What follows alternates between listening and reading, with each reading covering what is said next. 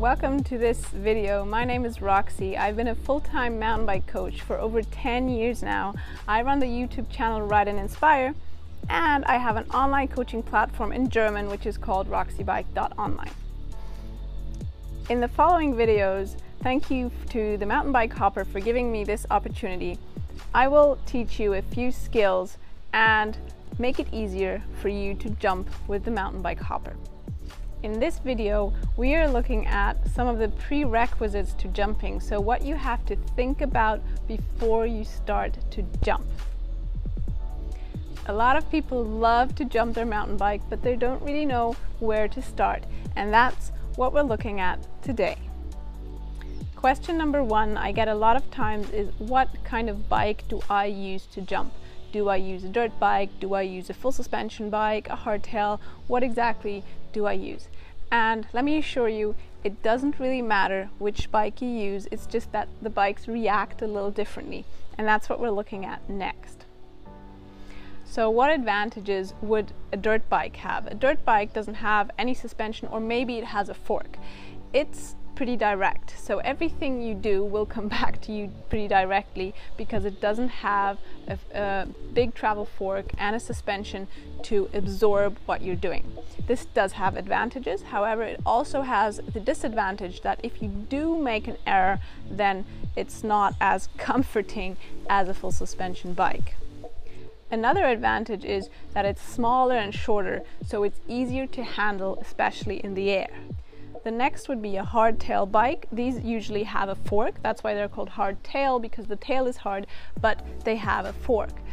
It is similar to a dirt bike, so you get back whatever you do pretty fast. However, they're usually longer, which makes them a little harder to handle in the air. And the next bike we also recommend is a full suspension bike, which means it has a fork and a suspension in the rear. That's what I'm riding. And the advantage of this is that if you do make some kind of error, then usually the bike kind of helps you to mask this error. The disadvantage, however, is that suspension is there to absorb. So you might need more energy from your body to do specific moves. The advantage is that you can go bigger a little faster because it absorbs when you land. One important note on full suspension bikes is that if your suspension is set up badly, then it can also kick you around. So ask your friendly local bike dealer or watch a tutorial by one of the suspension brands how to set up your suspension correctly for your weight and also the rebound and everything that belongs to the suspension. The next question I get a lot of times is, how much tire pressure do I run? This is not a question that I will be answering exactly because it depends on a lot of factors. However, run a little more than you would usually run. That's a very good tip to start off with. The next tip is, which kind of pedals shall I use? That is pretty easy. I would definitely recommend flat pedals.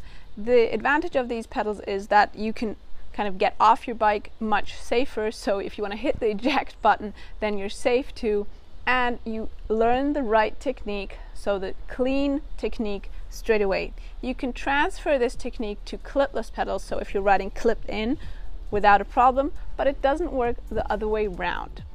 My next tip is protect yourself. So always wear a helmet, ideally wear gloves, and wear knee pads if you have also elbow pads, especially if you're planning to do this on a hard surface. Have fun with the next videos.